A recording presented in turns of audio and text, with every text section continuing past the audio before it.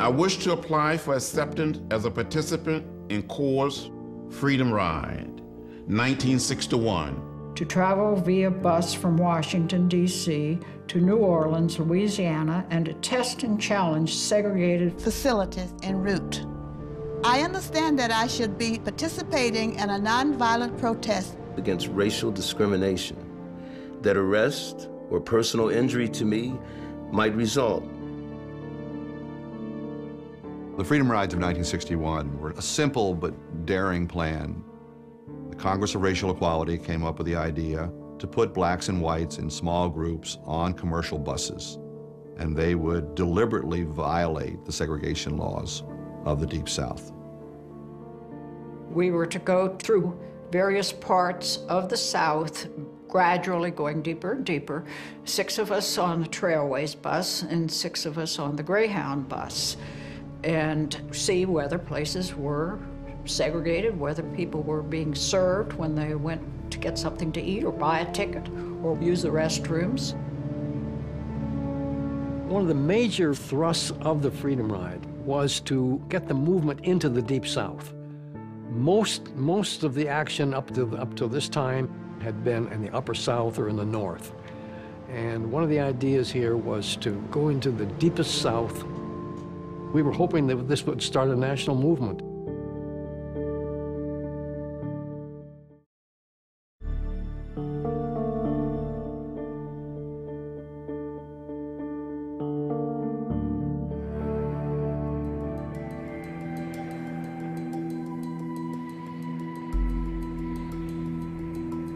It was a very disconcerting period.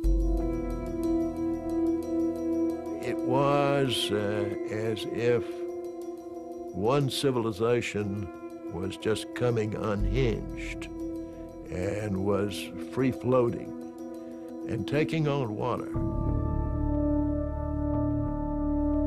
People in the South felt it. I'm being asked to live in a different way. I'm asked to have different attitudes. I'm asked to behave differently. And as I'm being made to do all of these things, there are people who come on the TV in my own living room and tell me that I'm a redneck and I'm a racist and I'm all of these things. And by God, I'd like to, I just like to punch some of them damn agitators right in the face. I gotta hate somebody. I got to hate somebody.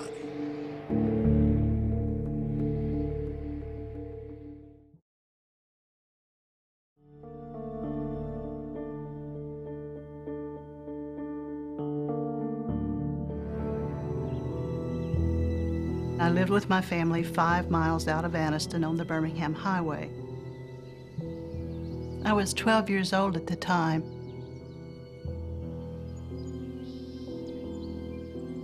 My dad had a grocery store beside the house, and the name of it was Forsyth and Son Grocery. One day he said there were some black agitators, nigger agitators, coming down from the north. He said he and some of his friends had a little surprise party planned for them, and he kind of laughed.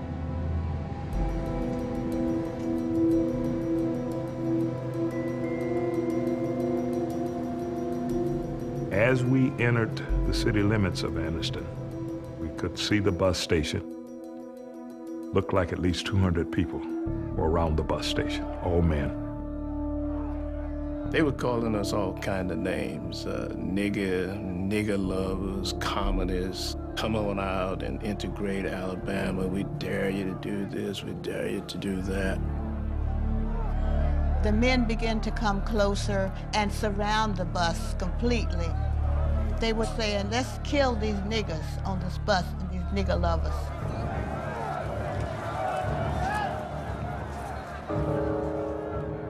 The Anniston Klan had it all worked out. They had one of their members lie down in front of the bus. They were puncturing tires, they were breaking windows. They wanted to make sure that bus couldn't leave before they could surround it and do whatever they wanted to do. The bus may have been there for 10 or 15 minutes. To us, it seemed like an hour. Another bus driver was able to ease the bus through the crowd.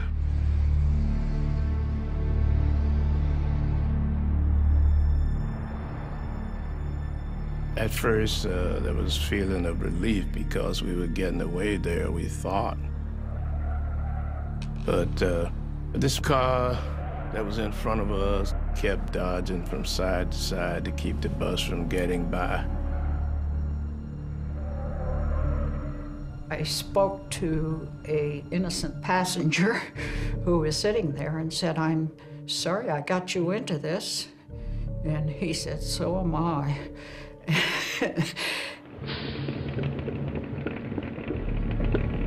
Eventually, we heard that sickening sound of tires going flat. There was a commotion outside, so I walked to the front of the store to see if I could tell what was going on. The bus driver came out, and he went out to look at the tires, and when he realized how flat and hopeless they were, he just walked away from the bus and just left all the passengers to fend for themselves. He just walked away. We were now in the hands of this mob. It didn't look good for us.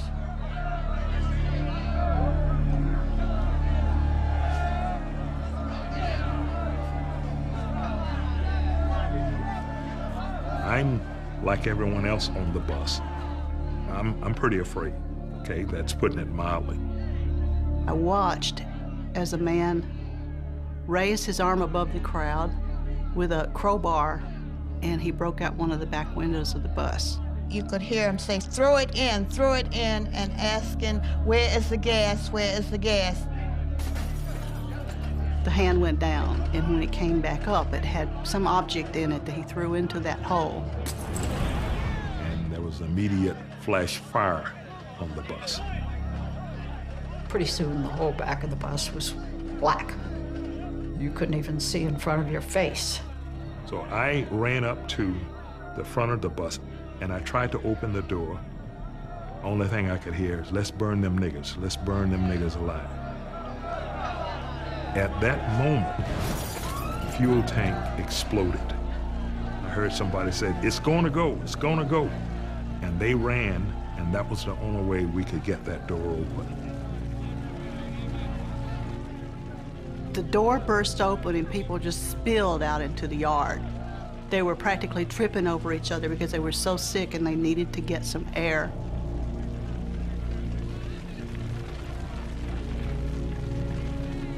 I can't tell you if I walked off the bus or if I crawled off or someone pulled me off. When I got off the bus, a man came up to me, and I'm coughing and strangling. He said, "Boy, you all right?" And I nodded my head, and the next thing I knew, I was on the ground. He had hit me with part of a baseball bat. People were gagging, and they were crawling around on the ground. They were trying to get the smoke out of their chest. It was just an awful, awful, awful, awful scene. It was horrible. It was like a scene from hell. It was the worst suffering I'd ever heard.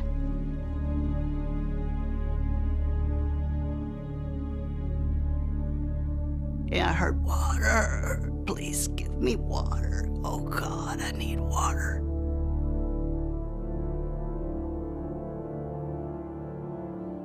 I walked right out into the middle of that crowd. I picked me out one person. I washed her face. I held her. I gave her water to drink. And as soon as I thought she was gonna be okay, I got up and picked out somebody else.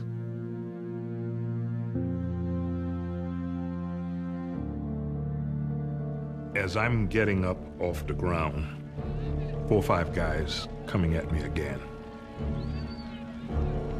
And this is when I see the highway patrolman. He pulls his gun and he fired in the air. He says, okay, you've had your fun.